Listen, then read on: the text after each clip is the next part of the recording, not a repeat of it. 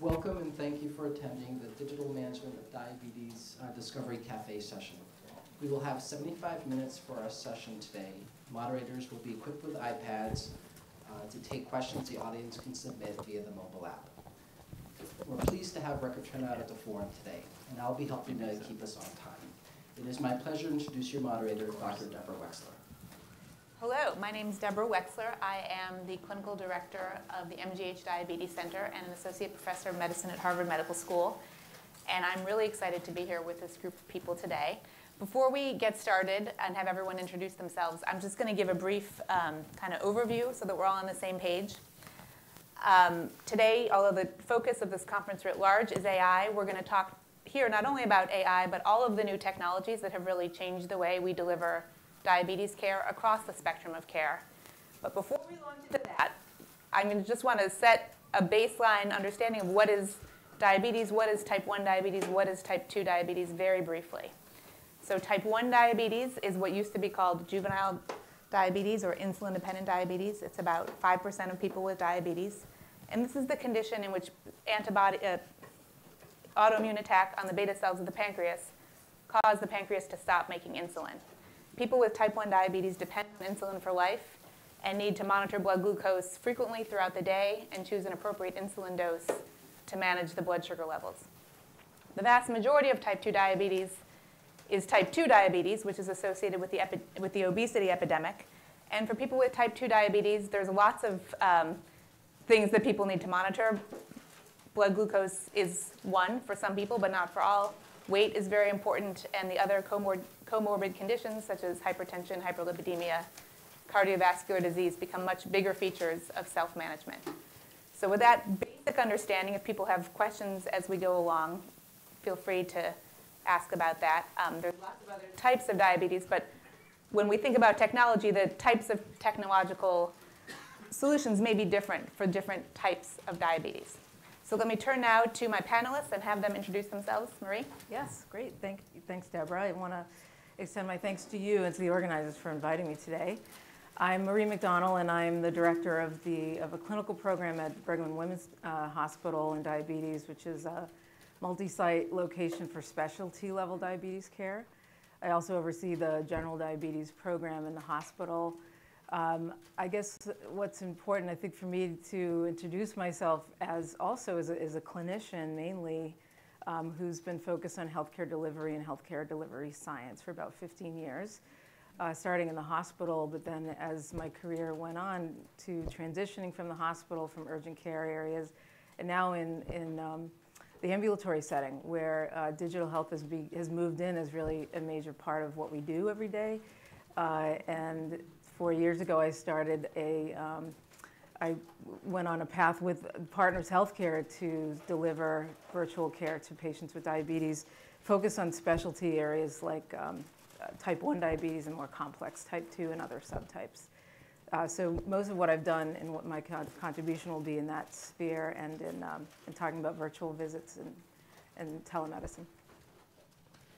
My name is Michael Meissner. I'm the Chief Technology Officer and really on the fancy side, but really practically leading the technology group at Sanofi for medical devices.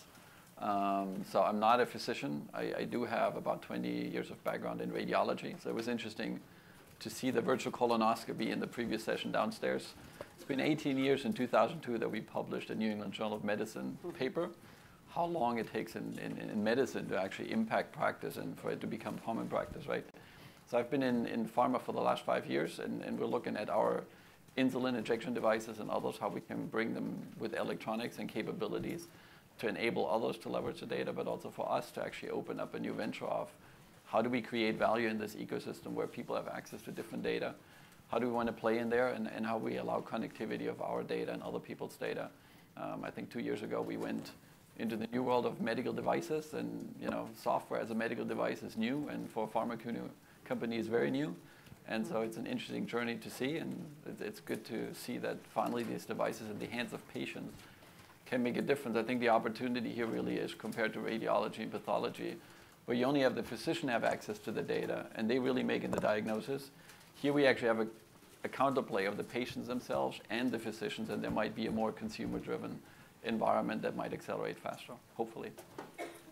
So I'm Josh Riff. I am an ER doctor by background, but today I'm here as the CEO of a company called Onduo.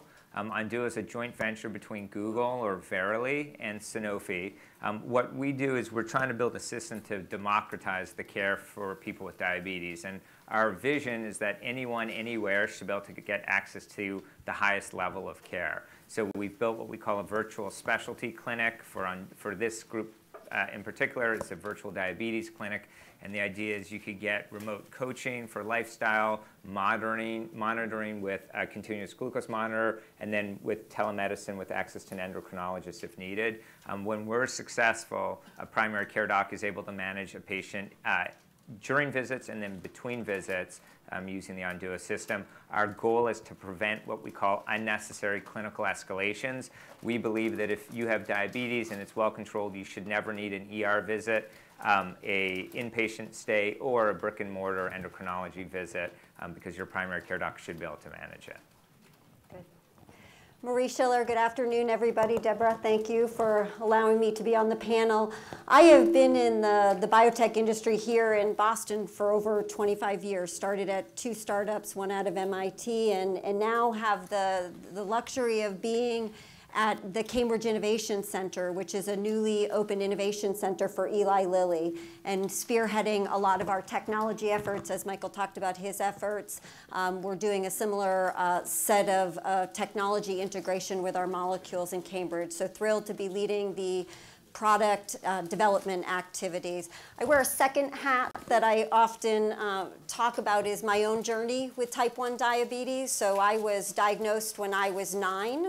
That was in 1982 on Christmas Eve. I always say it's not a good memory to bring back, but excited to have the opportunity to talk about how technology has already started to transform people's lives, but how much further we need to go, because probably not a huge surprise to many of you when you introduce new tools into any markets, in particular healthcare, it opens up opportunities, but it also forces us to look at many aspects of what's already in place and to figure out how we need to change what's in place to adapt so we can really get the full potential out of the tools coming out. So excited to be able to talk about that today.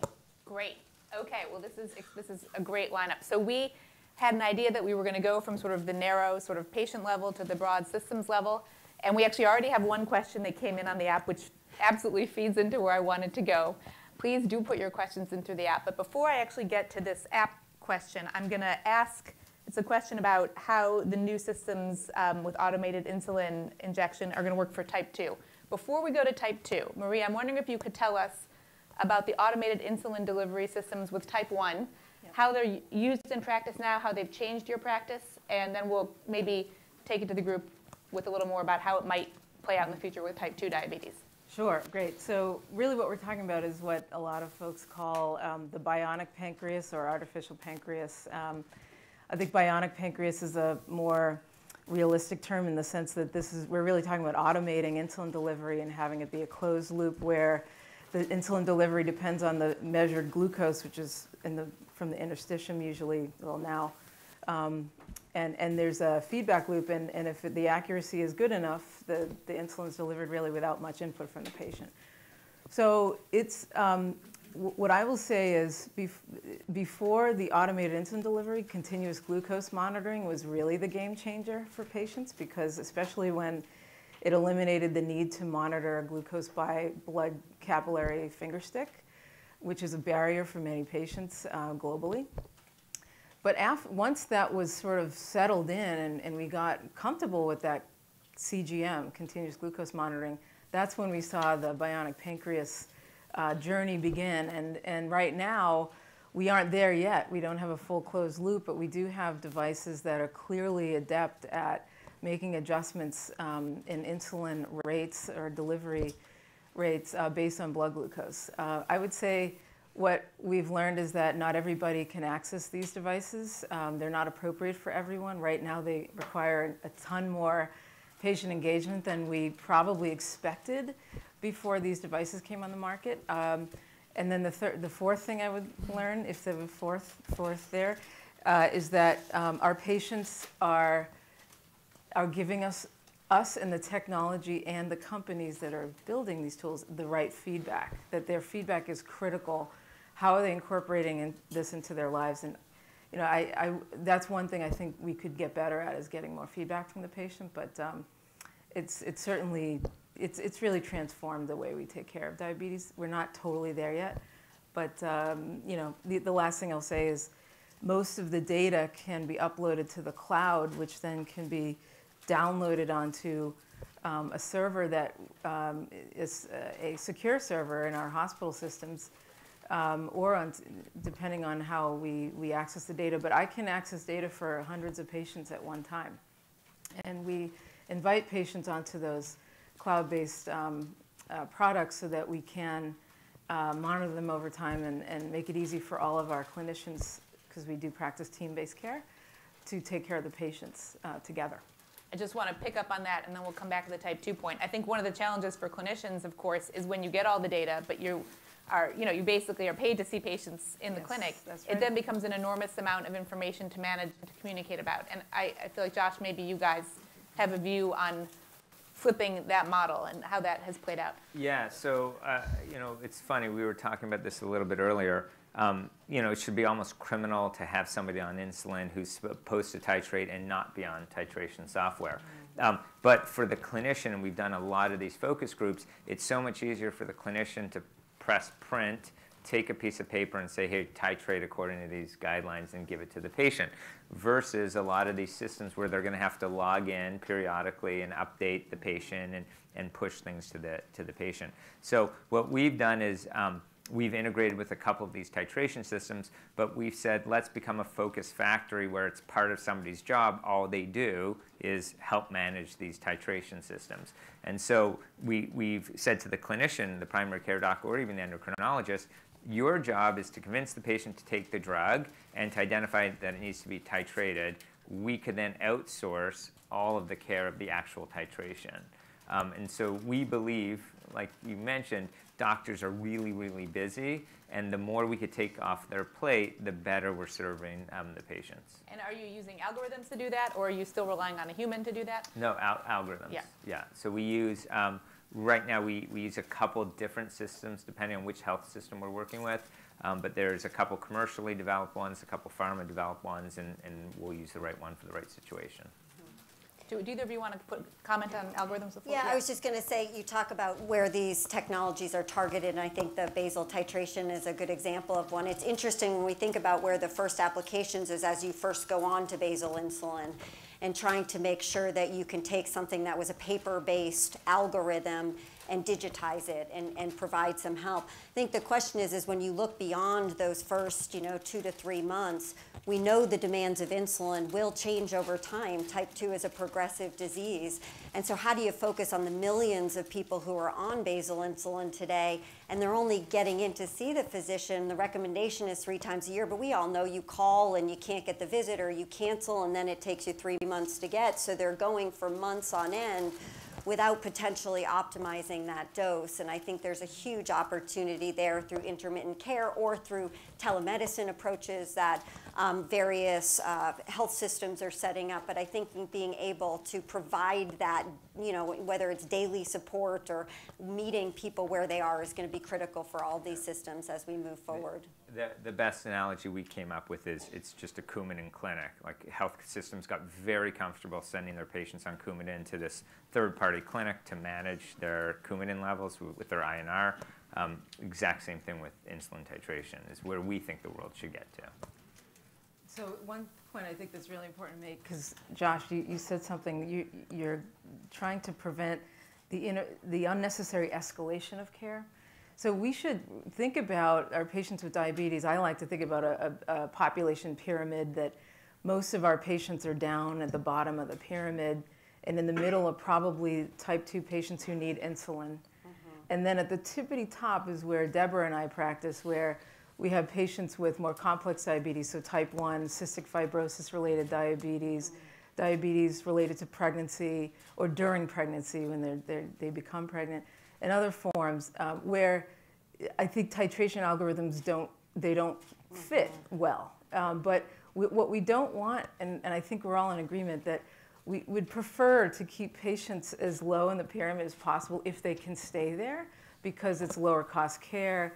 We're not spending excessive dollars on them, but they're also freer. They're in the community, they have access to their data, and they know, oh, okay, I'm on 1 injection a day of insulin. It's been a while since I've gone up on this dose. Where should I be? Just wanted to clarify that for folks. I think that if we can be strong in the middle of the pyramid and at the top, patients stay where they should be. You know?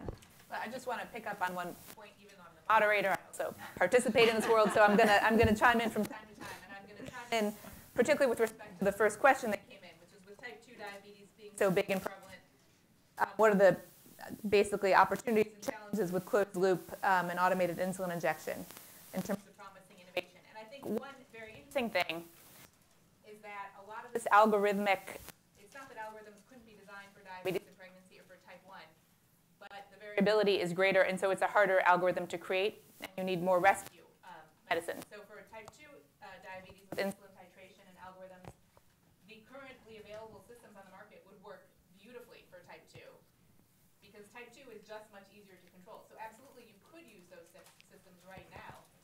Am I not on? Okay, sorry. Okay, so the systems work well.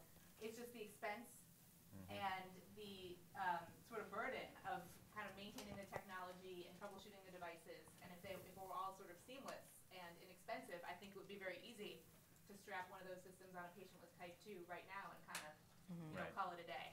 Yeah, I mean, I think one thing that probably the whole panel would agree with is a lot of our focus is the right care at the right location at the right time.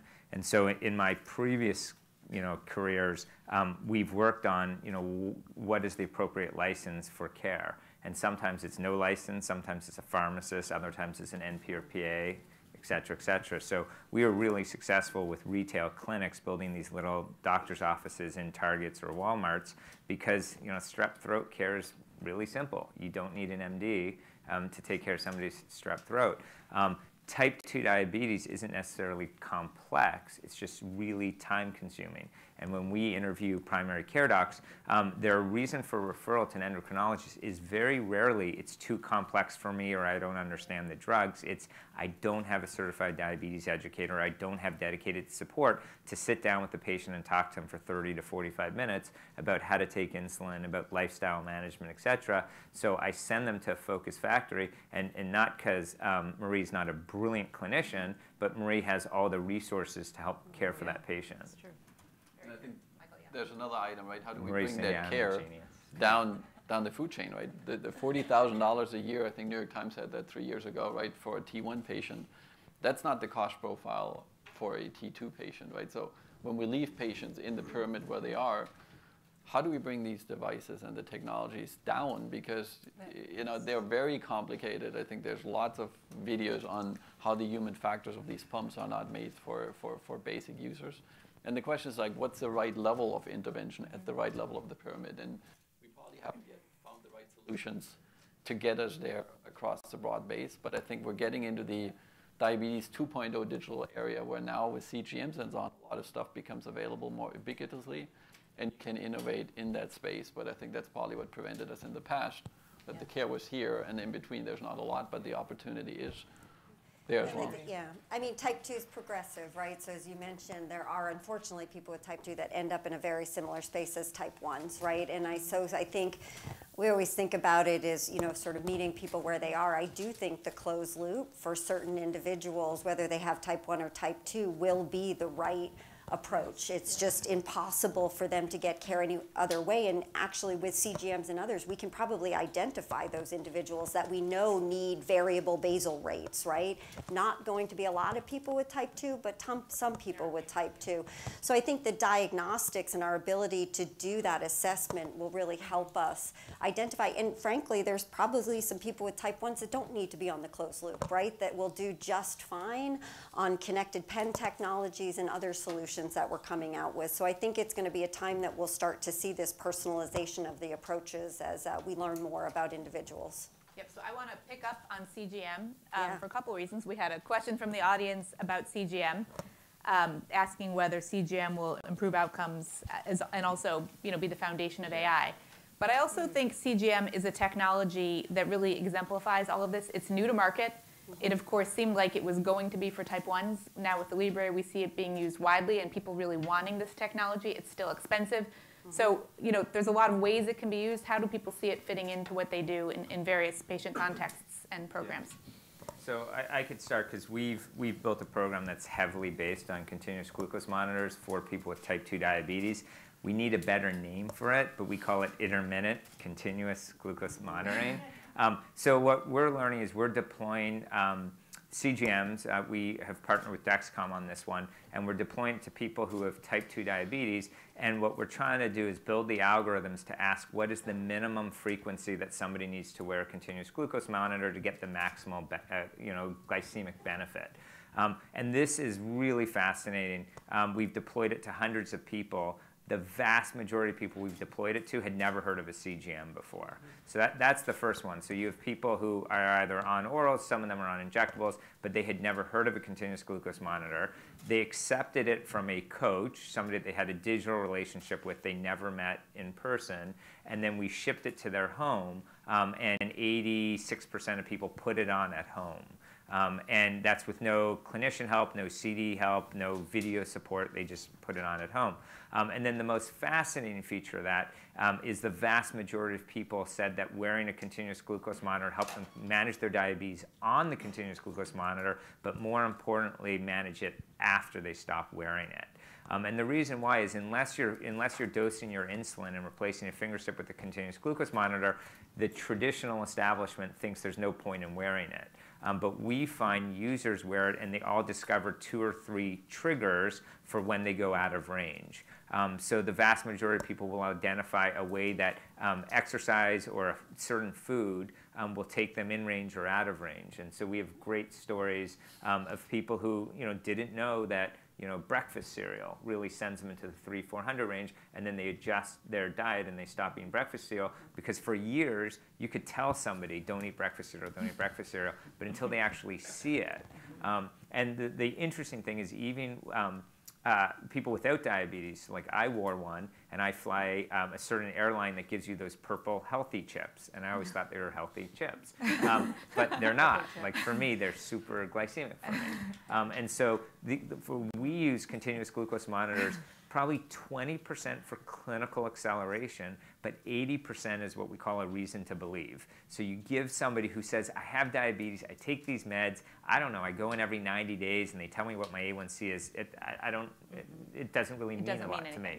But when you actually show them something and they're watching it and they drink a dark beer versus a light beer, and they're like, wow, major difference for me, and that they are able to control their diabetes for the first time. Yeah, and the graphic interface is a huge part of that. Not everybody, this is a tech-savvy crowd, but a lot of people really don't think in numbers the way they think in pictures, and I think that's a big piece of it. And so it's funny you say that. Like we've even been playing with color zones, and you grow a flower the more time that you're in range, or your garden blossoms, but people just want the directional input. They don't care that I'm at 98 versus 107.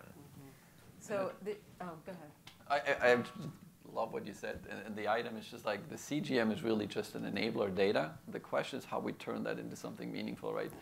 The ones who have an iPhone, I don't know about Android whether they have it, but it now tells you how much time you spend on your phone. The first time you look at it, you go like, holy cow, right? So seeing data actually tells us something, and then we have a choice to react. I think seeing the same data plus minus every week again doesn't mean anything, right? So the question is like, I think, Josh, what you guys are doing, how do I take now the CGM data and bring it in context and help nudge people somewhere, right? Because a CGM by itself is a moment in time that has an opportunity. Taking that opportunity and growing into something more takes interventions, takes soft skill, and takes design of how we touch a patient, right? And T1, T2, younger or older respond very differently. So now we get into these, what are these services that we give to patients? And it's no longer one size fits all. It becomes very complicated of how we actually leverage this and translate it into it. And it's not easy to translate, right? Yeah. Michael, I can tell you I was sharing a story with Marie. Dexcom came out with a software update over the weekend, and now for the first time they have something called Glucose Management Index, which is an estimation of your HbA1c. So you're looking at your summary and all of a sudden you can see your HbA1c, which is really the score that many of us in diabetes always, the love-hate with it, mostly hate. But my screen time went up 34% the first week the feature was on. So I looked yesterday, I said, wow, 34% increase, because you start looking at how many days I can hit, my time in range and other aspects, which again is good and bad, right? It's good and bad, and that is a really important point about this technology. It's really what is a lot of what I've seen in Yeah. the diabetes technology space is actually not that user-centered. Yeah. It's either hard to use, requires Yeah. input from people, or doesn't really use what we know about human psychology to make the technology work for people. Yeah, and we'll tell you the T1D exchange data that Dr. Beck presented at ATTD. Joshua, you're seeing some of those examples, again, albeit in an adult type 2 population. That was a primarily adolescent population. They did not see improvements in HbA1c, even though they've seen a significant increase in CGM use. So all of us who are loving these technologies and seeing it, you're staring at this data and saying, why isn't it getting their control And one of the reasons is better? because you've now got, so for type 1 in particular, I think people have the data, but there's not a lot you can do to fix it different from what you did before. Right. You're type 2 who is eating the bagel, okay, it's easy to cut out that bagel. Right. Yeah. The type 1 who's still using the same technologies he or Yeah. she has always used, now they have more But data, and it is helpful, but there's a way, limit. Yeah. The way to think about it, though, is they have very different purposes for different populations. If you have type 1 and your life depends on taking the right dose of insulin, you have to either prick your finger, or you could use a continuous glucose monitor, and your acceptance of a continuous glucose monitor is me weighing the benefit of wearing something versus pricking 4 to 8 times a day. That's a simple user value proposition. Yep. On the type 2 space, it's very different, because they don't have the finger stick necessarily, so we have to give them a different value prop. And if you guys are in healthcare, my guess is at some point or other, someone's giving you a free Fitbit or something in some program, and the majority of people just wear it, and you wear it for a couple weeks, you see your numbers, and you don't do anything. The smart companies that leverage these wearables have created challenges where you challenge your spouses, your family, coworkers, and that's where you start to see behavioral change. It's not just having the data. And I think that's a key thing that we have to teach industry, especially on the West Coast. Silicon Valley thinks, oh, if I could just unlock data, we're going to change everyone's behavior. It's not. Data is just data until it's contextualized with some human behavioral economics or behavioral factors. Insight, yeah. I just want to add one quick perspective, which Deb knows well. So just like 5 years ago, this data wasn't really real time. So the reason why Joshua and Onduo can do this work is because the industry for CGM has advanced to the point where it really is real time. When we first started using CGM, we had to teach patients that there was a lag time, that in fact, the number you see on the CGM is really not your actual glucose value. You're going to learn from where it goes and where it was. And there were arrows, there's still arrows, but the point I'm making is some of you might be wondering, well, why aren't we moving faster? Why doesn't everybody have a CGM? And it's in part because we don't have to teach patients that anymore. It's gotten more That we are now at the point where it replaces the finger stick, and that's new. That's really just the past 3 years. So it's time. But the time is now. Yeah. I don't think we're there yet. So just to pick up on that, one of the questions that has come in is when can this be used, when can this data be used to change the course of how diabetes is managed? And I mean, I don't know if you want to, or Michael. Like anytime. So it's a lot of it is, we're deploying it today. The challenge, and Michael kind of mentioned it earlier, is healthcare just moves really slowly. So CGMs are technically today reimbursed by insurance for people who are type 1 or type 2 insulin dependent, finger sticking at least 4 times a day. Because what they did is we did the math, an actuary did the math and said, okay, 4 strips, you lose a couple meters, et cetera, and then weigh that against the cost of CGM, and they said that's the only group we're going to cover it for. Although that's really Medicare and Medicaid. Yeah, Some of the private ones, they don't care.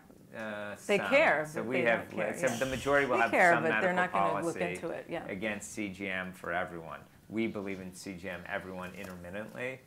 So for us, we're deploying it today, but the way we do it is we bundle it into a package so you don't get billed for the CGM, you get billed for outcomes, and then we could slip it in because we don't have to get it covered. But technically, anyone here who is working in a health system, you have access to every single tool that any of us are using. The question is, how do you deploy it? Do you dedicate resources to it? And how do you get it to your patients? Yeah, I want to come back to finish the CGM question, but one of the questions that came up for you particularly, Josh, was how do you get this covered? What is your business model? Yeah. So maybe It's a we'll big just take a question. side detour, let Josh answer that, and then we'll come back. So we offer a couple different business models, but the key one is we sell on outcomes. So when we sell to an employer or a payer, and now even a couple health systems, the skin that we have in the game is if you have a financial benefit in taking somebody's A1C that's high, getting it low, keeping them out of an ER inpatient stay, or keeping them out of brick and mortar endocrinology, we have a model for that. And we are an in-network provider, so we have an actual medical clinic, we have an NPI number, so we could bill through a health plan. The majority of contracts we have, though, there's an annual fee, basically like a membership fee, that we get paid, and then we have to return the money if we don't drive through the outcomes. And by doing that, we're able to move away from fee-for-service, which kind of gives us the wrong incentive, because it incentivizes us to do more, not necessarily do more effectively. So that's how we work. We also have an interesting model, and I believe this is the future, but you have companies like ours that integrate back with healthcare, or the primary care doc, or the health system, but at the end of the day, we're kind of this separate Coumadin clinic-like model. We really believe that we should become a service provider, so that any primary care doc could, refer a patient to Onduo. They should get paid as if it's part of their clinic, and then we almost become software service with some of the coaches and other things.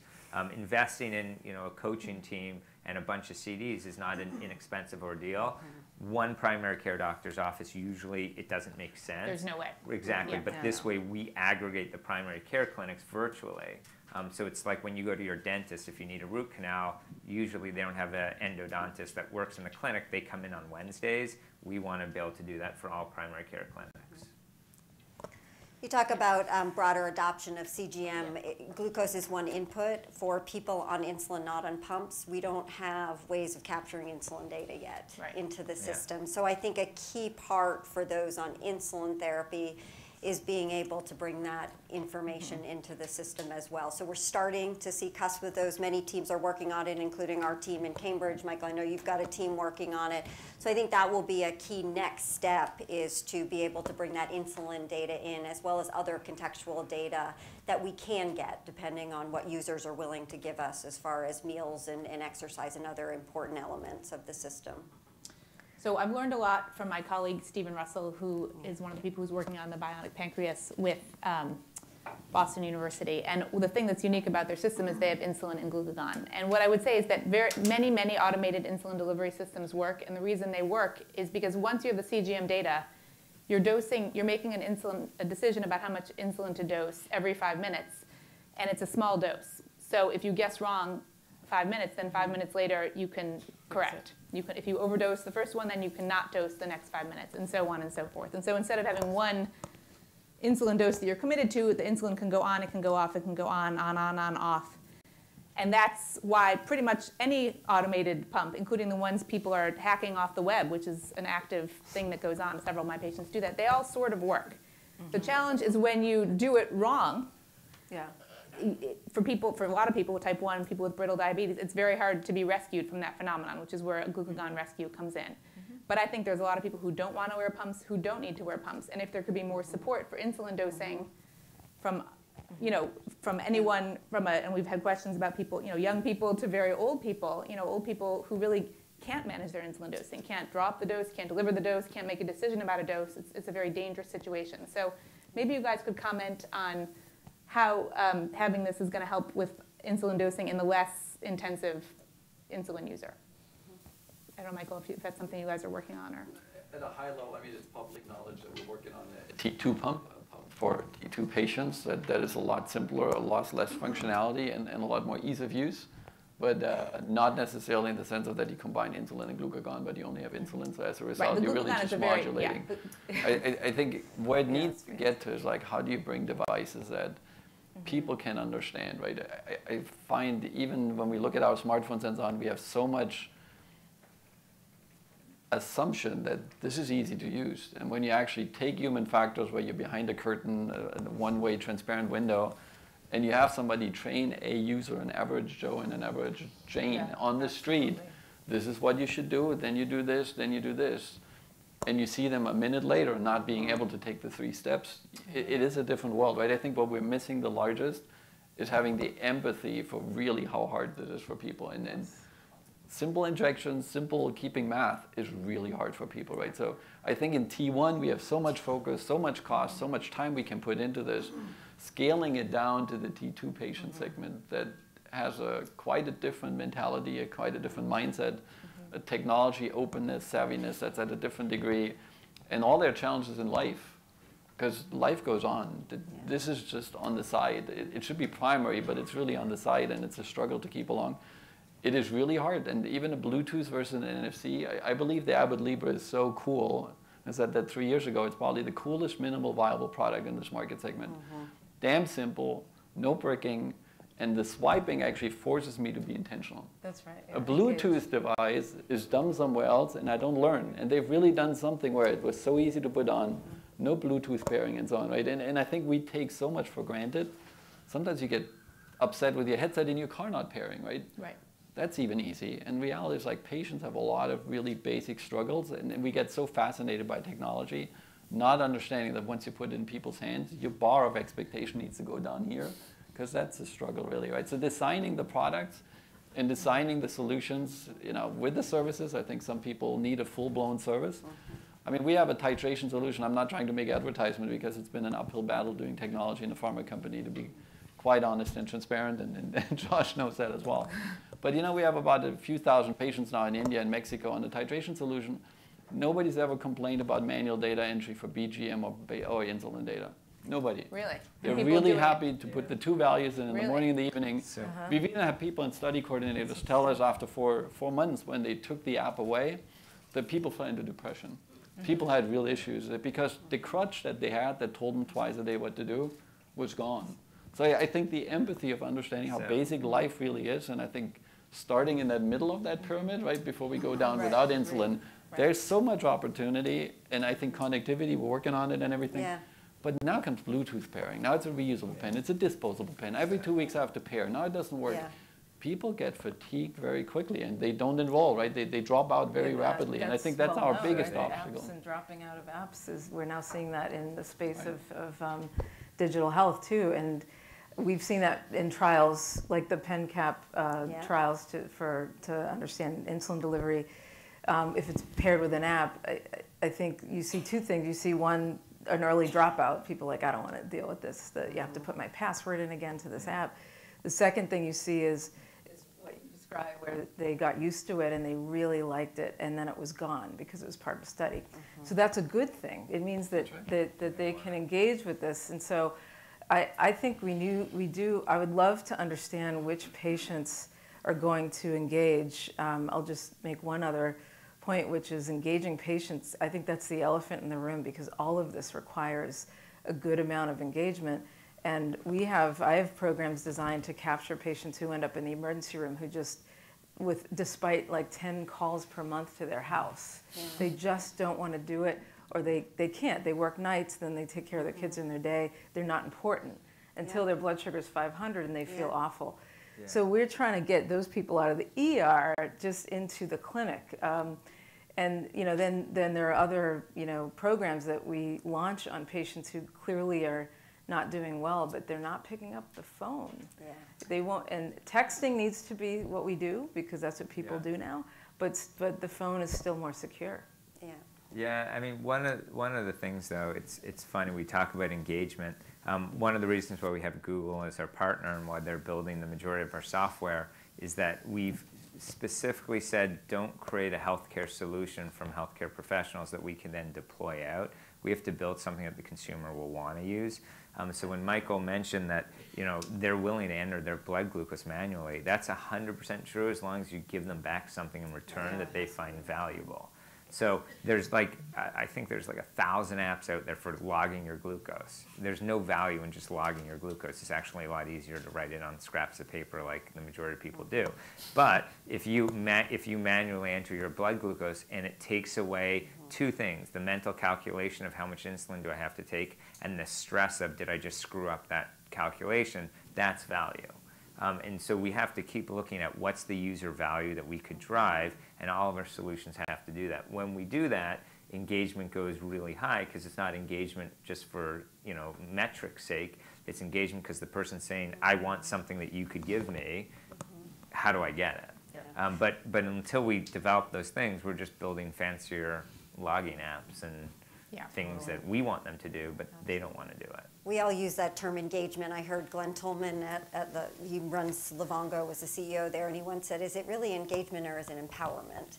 And I thought it was a great sort of shift because none of us want more time with diabetes, really, right? And so when you say engagement, I'm like, I don't want 34% increased time on my phone. I actually want it to go away, right? So I think that empowerment, and Josh, you talking about the intermittent use of these technologies, how awesome would it be if I got to the point as a type 1 that I didn't feel that it was life or death without my CGM, right?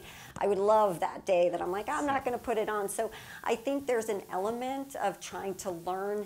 We talk about behaviors, and I always like to differentiate behavior from what the factor is influencing the behavior. So if the behavior is I'm not taking my insulin dose, and we're going to have some data coming out. We talk a lot about adherence more on the type 2 side, I think, than type 1.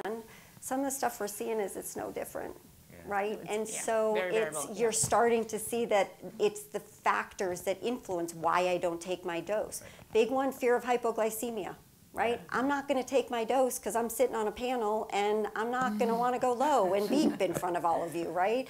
So I'm going to ride high for a little bit. So those things are real in life, and so trying to figure out those factors. How do we learn? How do we take that and say, okay, Marie, these are the times we are not going to beep at you, or various things. So I think that empowerment is going to be really important for all of us. I think again, you talk about where we are in this journey. That's where I think we're at the very beginning, is getting all this data in and learning about what are those factors that, someone talked about weather apps. Like I use a weather app. I'm not there long, but I use it every single day because I want to know what the weather is. I'd like a diabetes app that does that as well. So. Gives you the weather, and we can build that. Yeah, I don't want the that's been done. That's been done. Not novel, not innovative. But what's interesting though, and this is what makes it really complex. So when we first started, now the Verily Google team has a lot of healthcare people, but in the beginning it was like guys that built like Angry Birds and stuff like that. And we started doing focus groups, and it's a really hard space, especially in the type 2 space, because when we would do these focus groups, the number we'd say, okay, Google's going to build the magic app, what do you want it to do? Everyone says, I don't want diabetes, right? Like, make it so I don't have diabetes. We're like, okay, now, but we need you to want to use the app. What could we do? They're like, well, let me think less about my diabetes. And so you have this user group that wants to spend as little time managing their disease as possible, and yet you're trying to build stuff that gets used as much as needed. And so if you build for engagement, I think you're going to fail. Instead, you have to build for impact and say, what's the, we literally talk about what's the minimal amount of use we need to get maximum amount of impact, which for some people, it's here, wear the CGM for 10 days. We'll give you a report during it or at the end of it, and then you're done for the next 2 or 3 months. And then we'll come back. Yeah, I mean, realistically, and I know you know this, and we're going to shift gears in a little bit to talk about behavioral interventions for diabetes, because a lot of it is really getting the foundation. But before we do that, before we leave this glucose topic, I want to do a couple of rapid-fire questions that came in on glucose monitoring that this team may or may not know the answers to, because this is not our space. But one question was, does anyone have an update on measuring blood sugar through the contact lens that was working? Or sweat or ear, where does that stand? And how are all of these non-invasive devices coming along? I don't know the answer. So we'll see if these guys can tell us. Google it. There was an article 2 months ago. It was stopped, basically, calibration issues and correlation issues.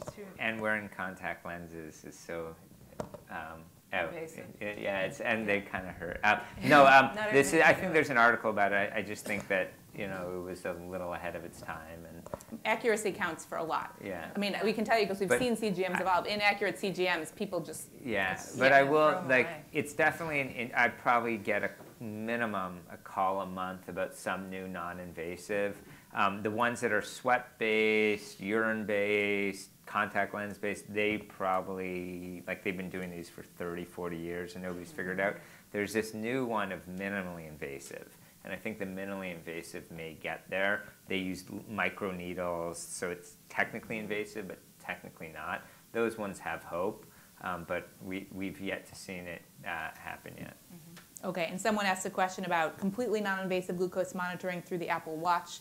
There are devices now that go to the Apple Watch, but you do have to wear the sensor. I don't know if you guys have other comments. Yeah. I think it's that brings up this issue that there's sort of lore that gets built up around what we can do to monitor glucose and how easy certain things are. So there is an implantable device now which you can wear for 3 months. I had a lot of patients who are interested in it, and I know the bionic pancreas people are interested in just understanding if that's helpful. But it's still a device that sits on your arm and you can see it. There are patients who thought it was invisible, which I think is another thing, going back to what patients want. They would love it to be invisible. I don't know if anybody saw that photo. You can Google Theresa May with her Libre, shaking hands with Donald Trump, and then on the other arm you can see where the adhesive was in her last site. But a lot of people don't want that, and so we haven't figured that out. The transmitter has to be sitting on the skin.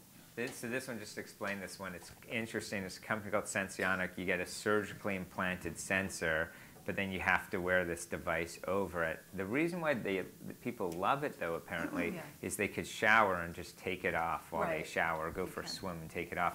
And this concept, and Marie, you feel free to comment on this. Like, if you haven't worn a CGM, like after a week or two, you feel like you're kind of chained to stuff. And there's this like innate, like, I don't want to be on this stuff all the time. Definitely. So having these things that are portable, you can take them on and off, I think is like, I think there's just some psychology to being tethered. I think it goes back to choice, right? There's some people who that will be important. There's others who say, I don't want to go in every 3 months and get it explanted and implanted. So I do think that we'll see a number of these different types of technologies, hoping, I think, the next phase, miniaturization. So if we could even take the ones that we've got now and see them getting smaller and smaller, more like we all talk about, if I could just have my tattoo or Band-Aid on instead of what we've got right now, which is a durable transmitter that sits on your stomach for long periods of time. Yeah, if we're lucky. They don't, as Josh said, for any of us who exercise, that can be a challenge. So let me turn now. There was a question about how can we use technology to monitor for complications. And so I want to kind of think about not just, sometimes I feel in diabetes we can be a little glucose-centric. I think particularly since CGMs have come online, everybody really wants to make use of this really cool new technology. But certainly for type 2 diabetes, that's not necessarily, in my view, where the money is. It's really in complications. So how do we see these things evolving, either remotely or in other ways, to kind of monitor and intervene to prevent complications of diabetes? So I guess, it depends. So we have partnered with a couple of foot companies that use different either insoles or other things to predict if somebody's developing a foot ulcer. So that's a really expensive, I think, $30,000 to $40,000 a year event that has a 70% reoccurrence. So if you could capture people who have these, you could then prevent it. So that's one thing that we've partnered with. We think that's really important. Even just monitoring glucose when you can is still critical. And then Verily's doing a lot of work on retinopathy. So not enough people are getting their retina screening. So can we basically increase access to that or democratize that? Yeah, you can easily imagine a phone just. Yeah. Right. Well, there is a device that's in development where you can take a retinal photo from a phone. But so what I was going to say is there is this other level, which is glycemia is connected to cardiac function and they can predict each other. So heart rate variability is a predictor of low blood glucose, and probably vice versa. But more importantly, if you do have low blood glucose, you're at risk of a cardiac event depending on your age. So I do see you see that bubbling up a little bit where heart rate monitors and glucose monitors might be synced up to to predict cardiovascular events, and that could be, you know, all connected in one kind of app for a patient with advancing diabetes. But I would say, you know, there's the other complications we worry about is the kidney, which I don't see a real application there, but I'm sure if we wait a few years, we'll be there. Right, and you know, and I guess the other thing that pops to mind is weight self-monitoring and sort of digital scales and kind of lifestyle intervention for diet, exercise, and weight loss. I don't know if you guys want to comment on anything that's happening in your spaces for that. I think on the insulin delivery side, it's going to be important for the algorithms to get smarter over time, because those who have renal dysfunction or risk of cardiovascular event, you may not want to be as tight on glucose measurement. You want to adjust because their risk of hypo could result in a cardiovascular event, or if you've got someone who's in their 70s and still living at home and living on their own, you know. So I think the ability to really personalize the algorithms so they're not just rule-based, but they're take into account those complications is another area that we'll start to see evolve over the coming years. They call it heuristic algorithms that learn people over time. I think there's a lot of technology that can exactly address what's there. I think all of these technologies are early. Yeah. You know, making people to step. How well does it go with a weight scale every morning? Yeah, right. People, the more you put technology in, while we can do it, we have to be careful about how much we deploy, because it turns people off. It's amazing to see when people have to do it every day, how very quickly things become a turn off. And once you turn off, you're turned off. Getting them back is really, really hard. It's figuring out how. I think it's interesting, just to share one thought, right? Completely non-technology. We had invested many years ago in a joint venture in Asia and India and expanding, called the sugar clinics. So it's really small little sugar clinics, very small or mid-size or larger size. They do nothing else but offer food education, do food exams, do eye exams and so on, because that stuff's not available. So I think, you know, if you could do more with your smartphone, you can actually take a picture every 3 months, and that could become diagnostically relevant. That might put it into people's hands and become valuable. I'm not sure every day, multiple times, that's going to get adopted. We've taken a slightly different approach. So there's some people that will step on the scale every day. They'll use their glucose meter every day, and we embrace those people. The others, the majority won't. Right. And so what we've done is we kind of took an analogy from going to your dentist. So when you schedule your dentist appointment, people start brushing and flossing, like at least twice a day, and flossing once a day in the couple weeks leading up to their appointment. So we've kind of leveraged that same thing. We find out when your next doctor's appointment is, and we start engaging you in the weeks leading up to your appointment. So you walk in with a tight logbook and your you know, whatever behavior things you were supposed to be doing that you've been doing. And we find that actually is pretty effective. We call it the toothbrush exam. But you have to find, like, what are those human latch points to engage them, because, like, the one thing I promise you is, unless it's life or death and they have to do it, trying to engage somebody across the year, it's just never going to happen.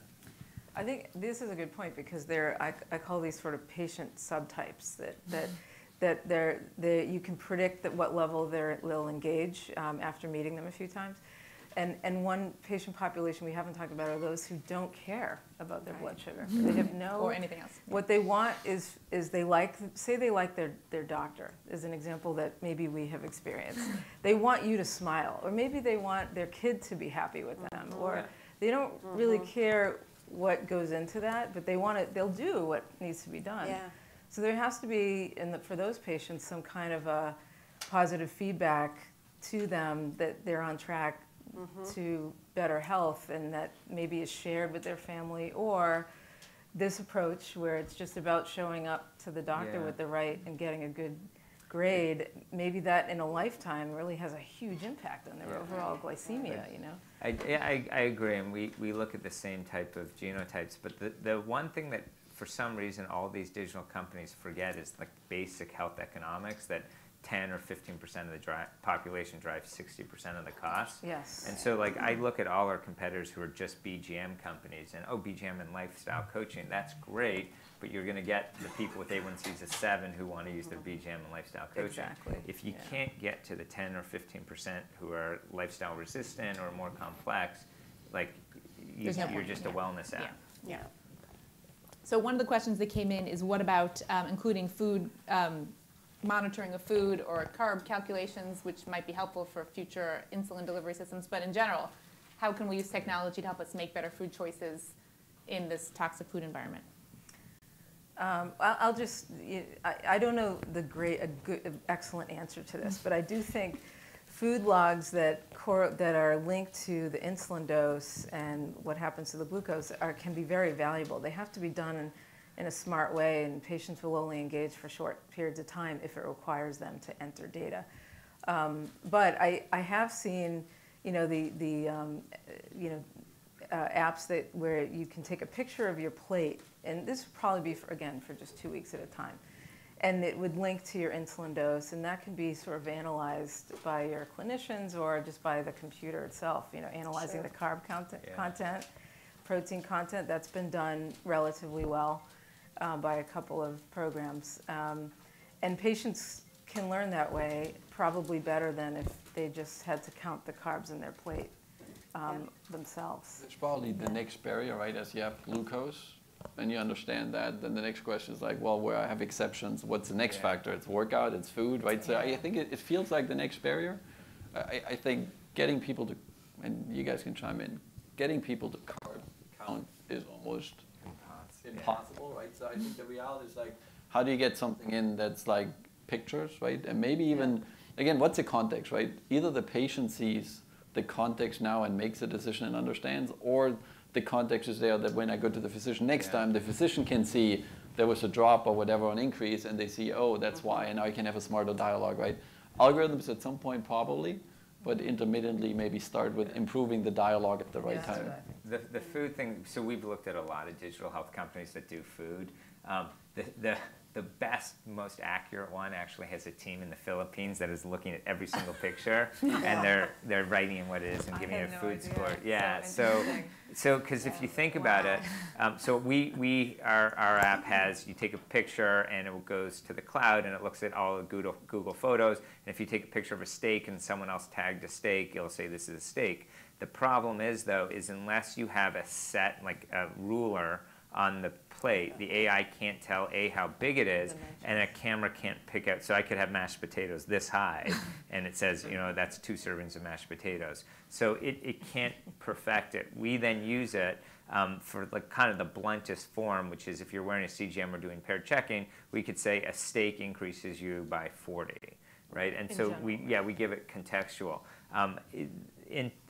We've looked at a lot. In the ideal world, you'll almost, for those of you who have Google on your phone, there's a thing called Google Capture, where if you click that little photo button on Google, you could actually point your camera at Nelson, and if it recognized Nelson, it'll say this is Nelson.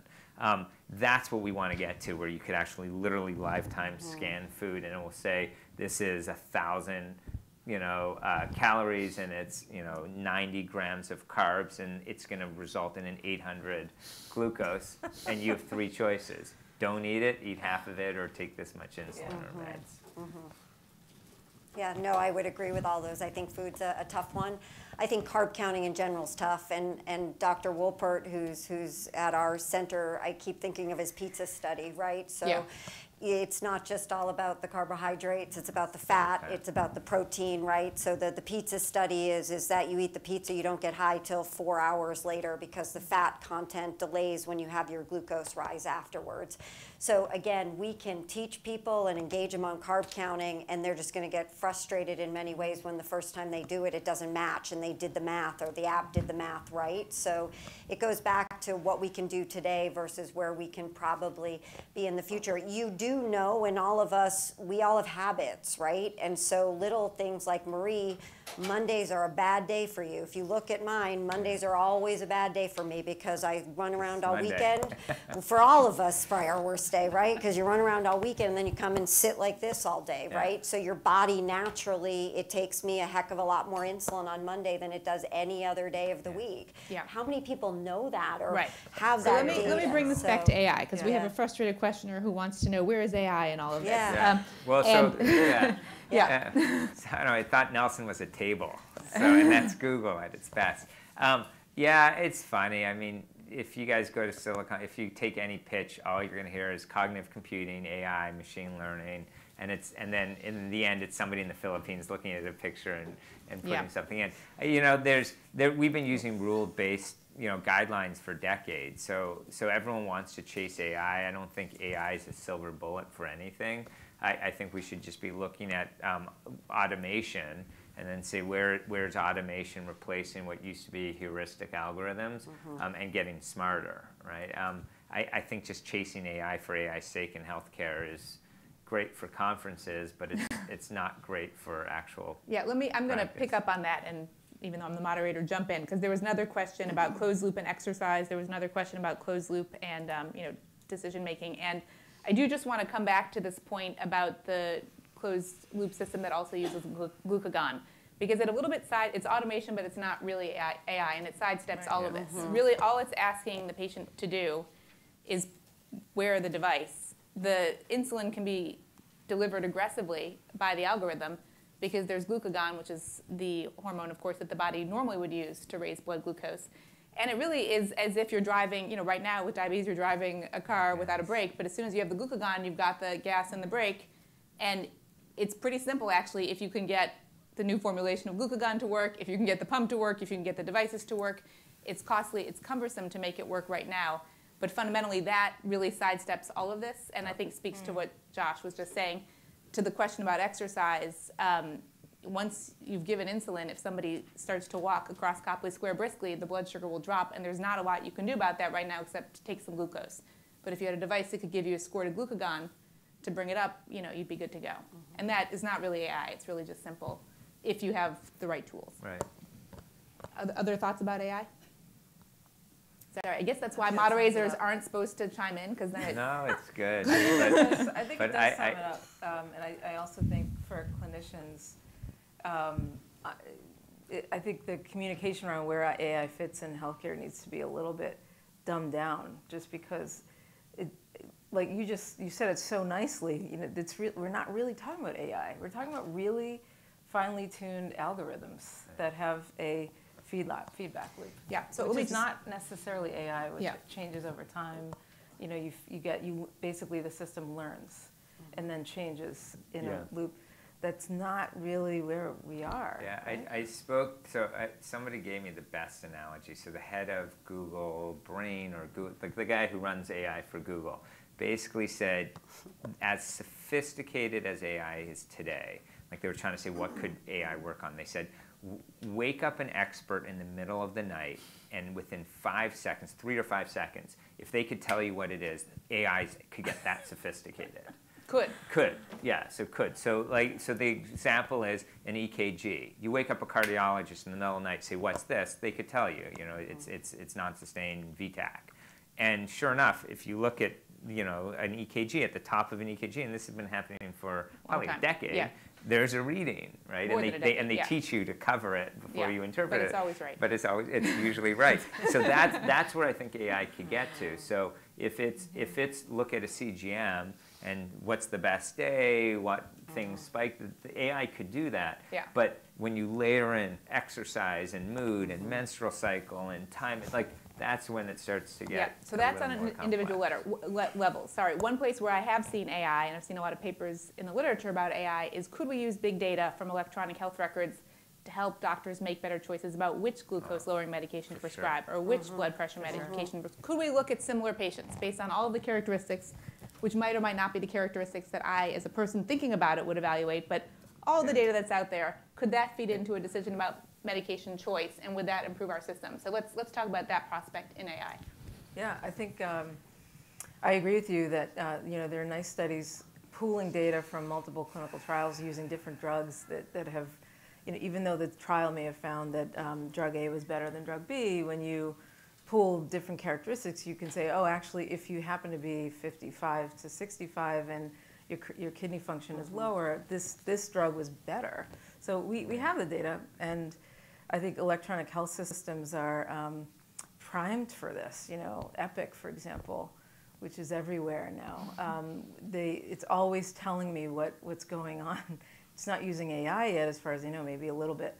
But yeah, I think it would make sense. You know, these little, they're called clinical decision support. Yeah, these little pop-ups that come up, and there's a little issue with pop-up fatigue, as we talk about, where doctors just click them away because they just get in the way of what you're trying to do.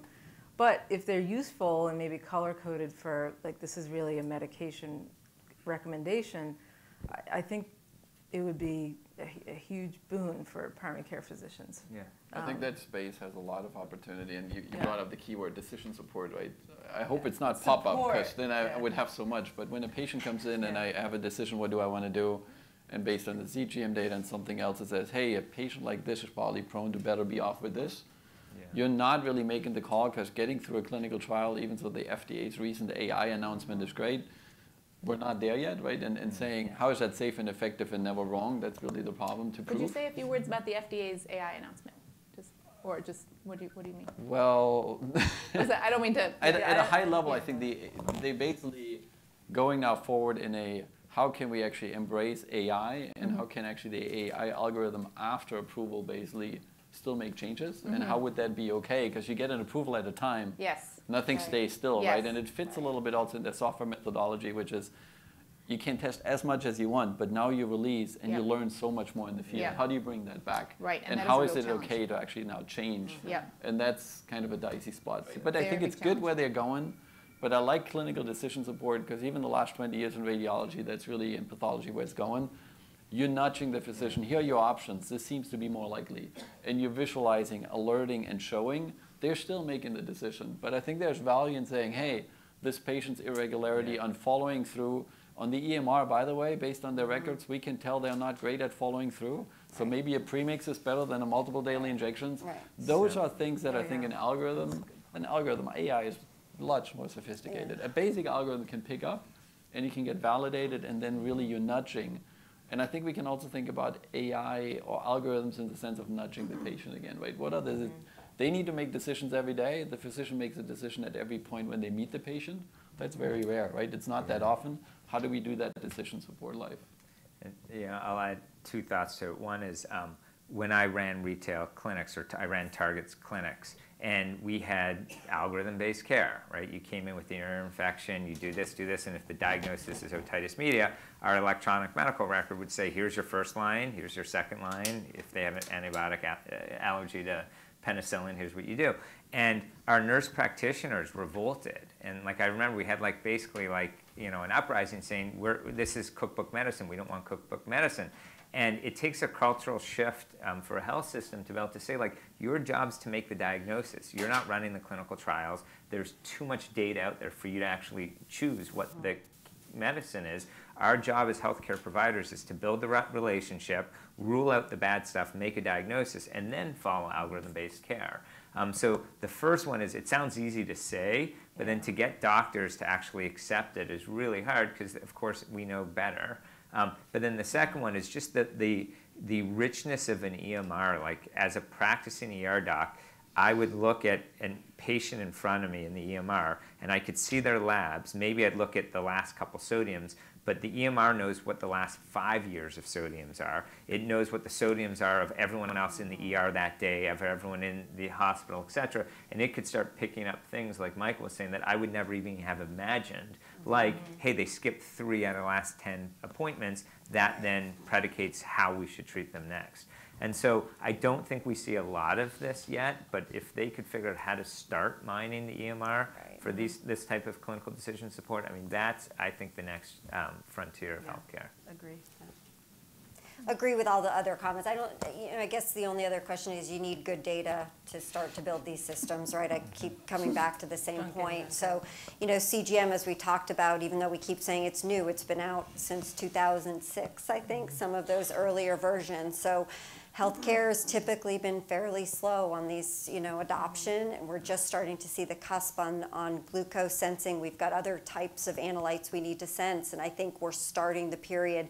Josh, you're right, we can combine that with EMR data, but I think the EMR data alone still isn't going to tell you why the patient isn't showing up, right? Or why they're not taking their insulin dose. You've got to figure out those motivators, what's causing them, and we just don't have the input yet. So I think the first job is to be able to provide tools to help capture that data, make what impact we can today on outcomes, and then continue to learn and grow and see those outcomes improve over time, building in AI. I think the population and care management aspects will be where it will be most relevant. You know, we talk about carb counting.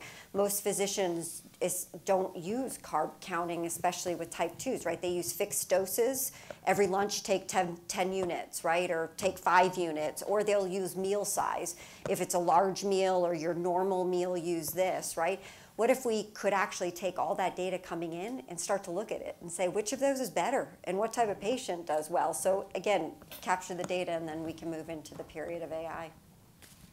So yeah, we're just in our last few moments, so if people have last questions they want to submit, put them in now.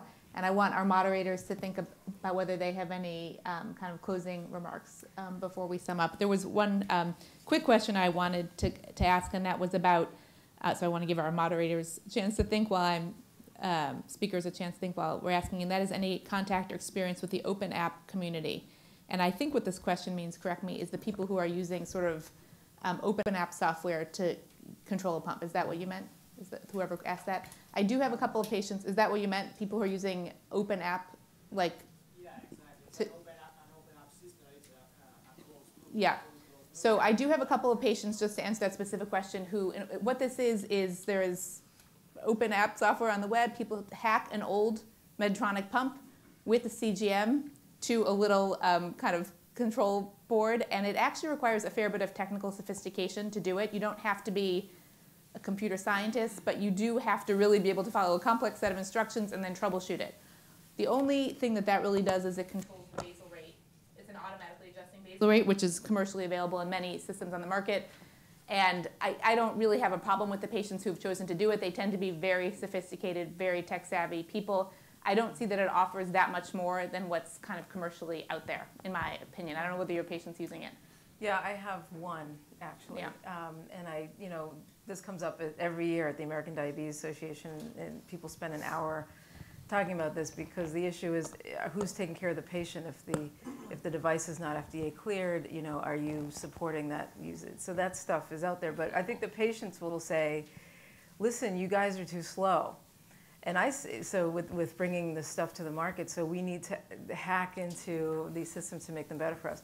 But I say to them, there's a reason why they're slow. I mean, we really didn't have real-time, I say it again, we didn't have real-time CGM data till just the past couple of years, really 3 or 4 years. But the G5 and G6 Dexcom and now the Libre, they're pretty revolutionary.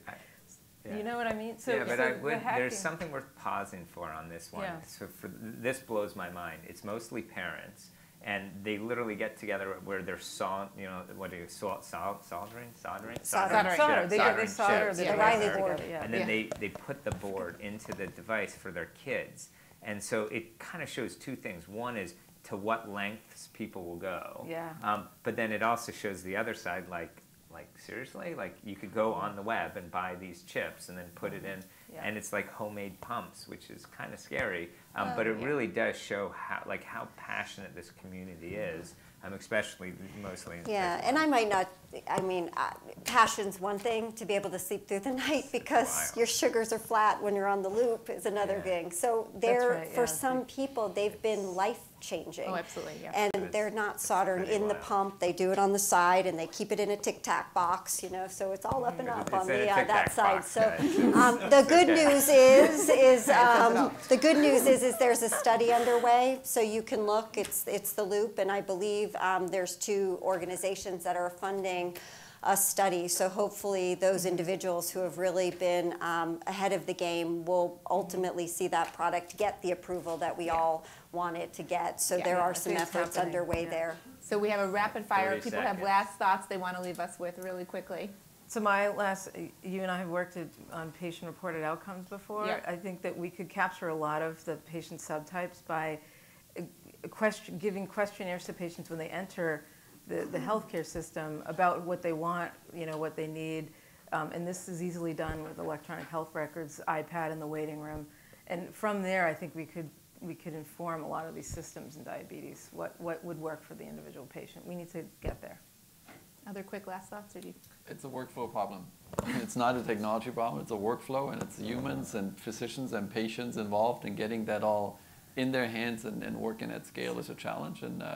But I think the data is an enabler. In the last few years, we've seen really a big opening of data that can enlighten people. It opens up the avenue going forward for innovation that we haven't seen in the last 10 years, I would say. I mean, I'd actually look at it from a slightly different view. So I worked for Target in 2007, and we had an option to buy Amazon for $2 billion. And the leadership said, nah, we're brick and mortar. This is where everything is. 1% of retail sales are through digital. And we all see where Amazon is today and where Target is. Partners like Onduo or others, if you are a brick and mortar health system, it's really easy to keep billing fee for service and keep seeing patients. But for every day that Onduo exists, 5 competitors of mine pop up, and more consumers are starting to use us. So to either build it yourself, to partner with somebody, but don't be Target in 2007 having a chance to buy Amazon for $2 billion. Yeah. So I had workflow down to, maybe I'll add life flow, which goes with simplicity, right? We've all talked about it, is we've got to meet people where they are, let them live their lives, and be as least invasive as possible with these systems. I think it's really important. I think we have to expect to change and endorse change and work across all of our different groups to say what is going to be different now that we have technologies in place. And that's including the business models and what we do on that side as well, the integration of the products and the care systems. It's exciting time. I think, as I always say to people diagnosed today, it's you never want to say it's a good time, right? It's not a good time, but I think it's a better time than it was. And I think hopefully over the coming years we'll start to see some real benefit and improvement in outcomes. Great. Well, I would really like to thank all of our panelists who were amazing, and thank the World Medical Innovation Forum for having this forum today. Thank you all for coming.